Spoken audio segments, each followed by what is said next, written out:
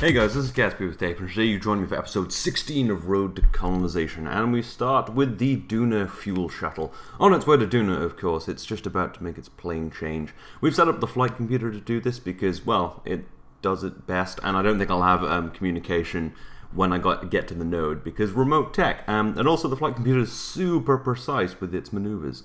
So we move in a little bit, let it kind of lock in the position, and then let it just do its thing. Yeah, this, luckily, because its job is to haul fuel off of the surface of Duna, has more than enough Delta V to get to Duna from Kerbal, which is fairly nice. I'm pretty happy with this vehicle. I think it looks pretty good. It's just, you know, it's pretty nice. Anyway, that was the maneuver really quick, and it looks like we will indeed arrive in the right place. So we'll throw down an alarm and deal with that when the time comes. But now we have a smaller mission to be doing, but an important one nonetheless. We're launching an SSTO, a Nighthawk 3B. Yes, this is very similar to the one I launched last time, except it's a cargo variant and has had has had its wings modified very slightly to kind of move the center of lift, because cargo's heavier than people apparently. And what this is doing is just hauling a couple of docking ports up to the space station, because we have a mission to load ore onto the Minmus space station, and we'll have to use the miner for that. However, the miner doesn't have a docking port on it, so it can't actually take the ore up to the station. So we're going to have to send a crew to go and attach a docking port to the miner so that it can complete the mission. So this is just bringing up the parts we need for that, a few tools and things as well. And we're also going to switch the crew out, because the crew's been in the fuel shuttle for a very long time, and also these people have more equipment. So yes, this is just gonna try and get it to as fast as possible before it needs to push on into orbit. So I think I get up to about 1200 meters per second before I start angling up. Although I'm still on jet engine mode right now, because it's fairly capable. Rapier engines make SSTOs fairly easy. Although my other SSTOs weren't using Rapier engines, I guess I just didn't unlock them. But yeah, it's more efficient actually to use not Rapier engines, if you do it right at least, I think. So anyway, yes, but regardless, we do push on into a fairly good trajectory. We're going really fast, so we're going to way overshoot the station, which means reaching it will be fairly easy, because I can just extend my orbit out. When you arrive really close, it's actually kind of annoying, because you can't just head right for the station if you don't have like a ton of fuel. You kind of have to do some orbital ballet and all that kind of stuff. So yeah, we've still got a decent amount of Delta V in the rocket engines, and a ton of liquid fuel for using the jet engines to fly home if we so need. But yeah, so now we're in orbit, just burn prograde a little bit until our encounter gets nice and close, which it does, and then arrive at the station. Oh yes, there it is, the Odin station, looking slightly better than it did when I first built it after I rearranged it, but I'm still not super happy with it. It didn't come out exactly how I wanted. But anyway, it does the job. It holds a lot of fuel, and it looks fairly industrial, so yeah. So we're just going to go and park up next to the fuel shuttle right here. I'm going to grab some of those docking ports. Annoyingly, they don't fit in inventories, so we're going to have to just kind of move them across manually. However, I come across a problem. Apparently, these docking ports, for some reason, have had one of their nodes kind of screwed up. So Kerbal attachment system can only attach them front-wise, which means I can't use them. I try everything, but these docking ports just will not be attached properly, so I can't use them. So this was a waste of a mission, but I'm obviously not going to give up. I'll just grab one of the docking ports off of the Odin station and then maybe bring that up some other time, although not in that SSTO, because it seems to break docking ports. Yeah, Kerbal attachment system is obviously what I'm using to move these parts around, and it's a mod, so maybe it just doesn't quite understand the nodes. I tried switching which node it connects to, but it would only connect to the front, and I need the front for the docking parts. So yeah, anyway, after maneuvering this docking port down the station, I attach it to the fuel shuttle, and then knock the other ones away, hopefully getting them going nice and fast so that they'll come and destroy the station one day. Well, hopefully not. Anyway, then we switch out the crew, get the couple of Kerbals out, put the couple of Kerbals in, and all is good. Load up the SSTO and head off, leaving Odin station behind us. Going home, because these people have been in, well, these Kerbals have been in space for a very long time, doing fuel mining things. Well, fuel shuttling, they don't actually do the mining. Anyway, we just do our re-entry. We overshoot a little bit, but it's better to have excess energy than not enough energy. But we have jet engines anyway, so we're just going to fly back, do a quick turn around, and then arrive at the runway. However, when I deploy my gear, the front one doesn't come down because it's apparently stuck in the cargo bay, so I have to open the cargo bay to land, which is fine. I was a little worried I'd have to land without the front wheels, which is always fun, trying to like hold it up enough on its back wheels so that it slows down and doesn't, you know, slam forward and kill the Kerbals.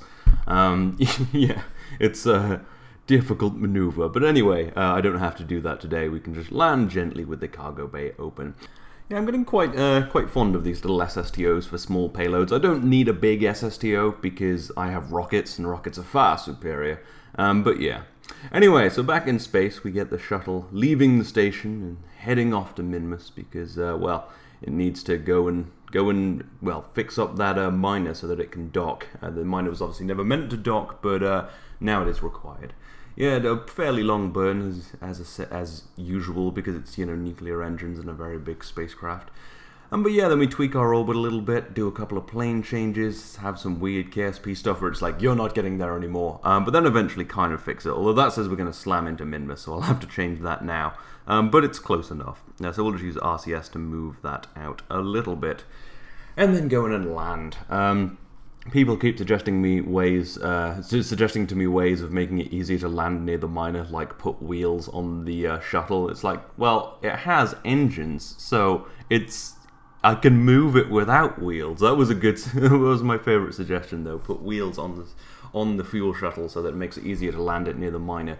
But no, I think jumping around with engines will do for now, especially given that it has basically infinite fuel on the surface.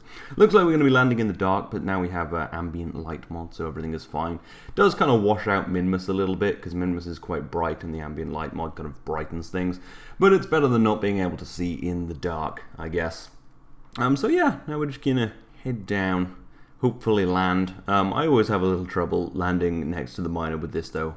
I mean, the wheels idea probably isn't the worst thing in the world because, well, it's quite hard to maneuver this, you know. It doesn't have a ton of torque, it's very lumbering, it has fairly low thrust.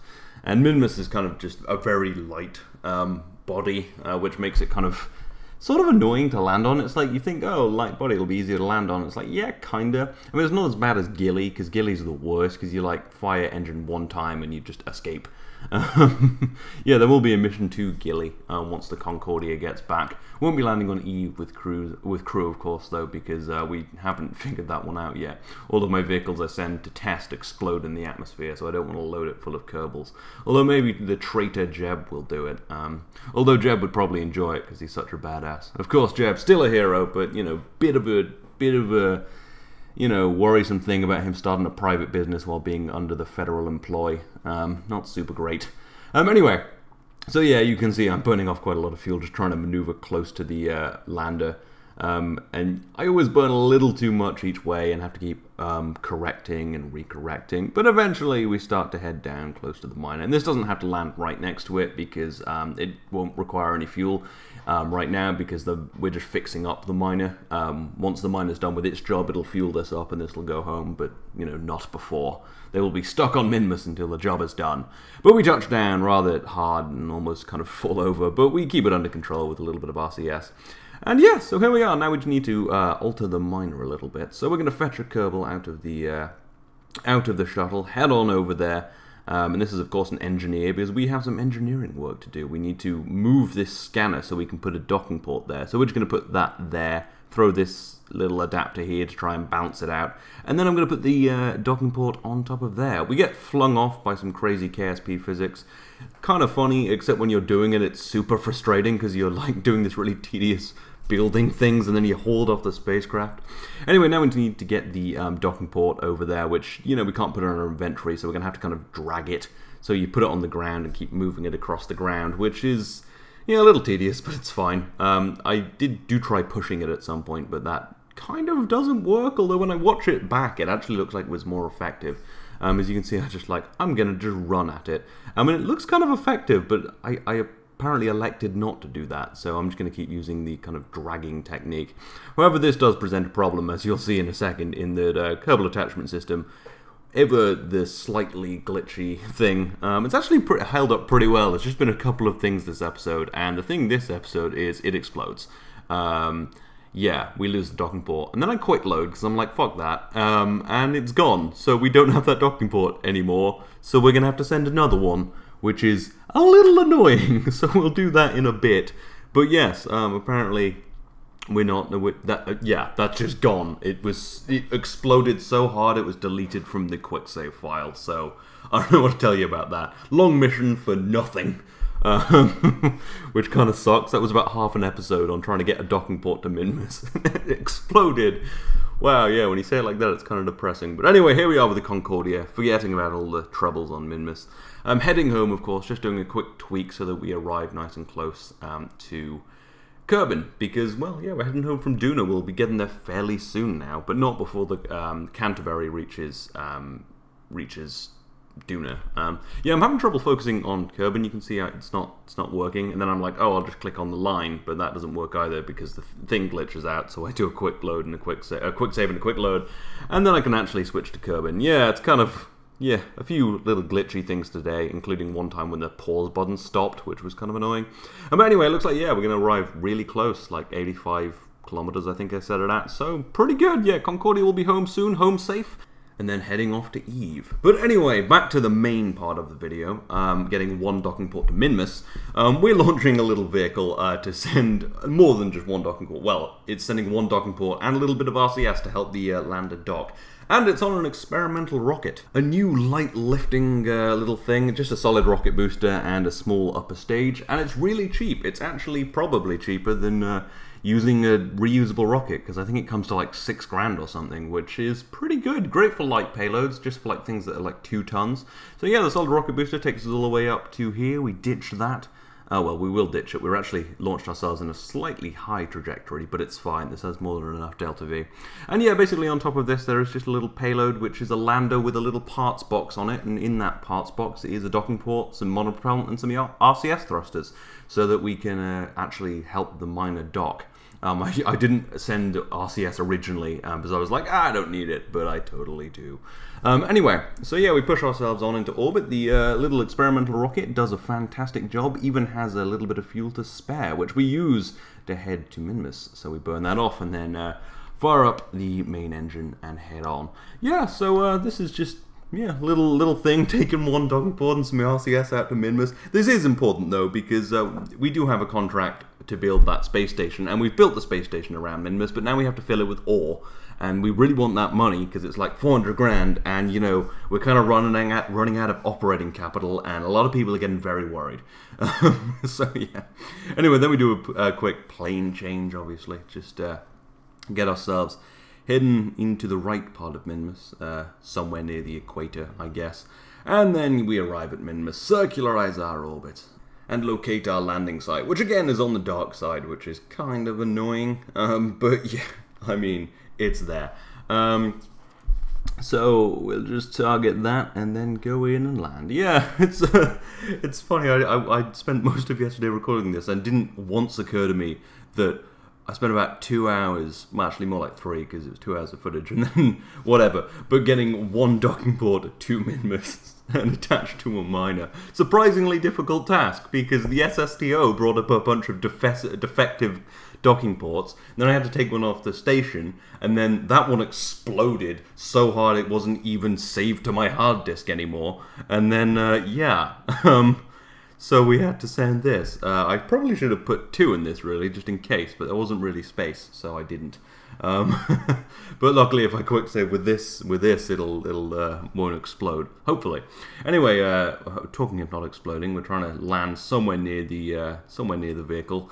Not too hard, although again, landing on Minmus not particularly difficult in terms of velocity because, well, it's Minmus. There's like basically no gravity. Yeah, there's no gravity in space, right?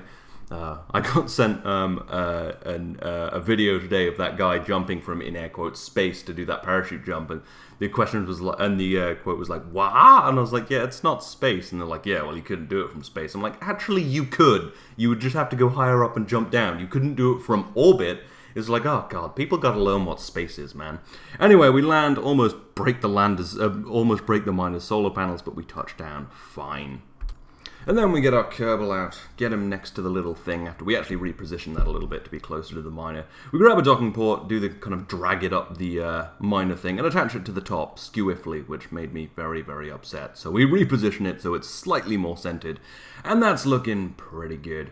And then we're going to go get our RCS and well, yeah, RCS and monopropellant into our little inventory. There's also a couple of thrusters on the side because that box can only hold so many things. It has a finite volume, so we had to attach a few things to the side. But yeah, we're going to leave that lander there just for maybe using it as a part shuttle. That could be useful. I don't know. No point scrapping it.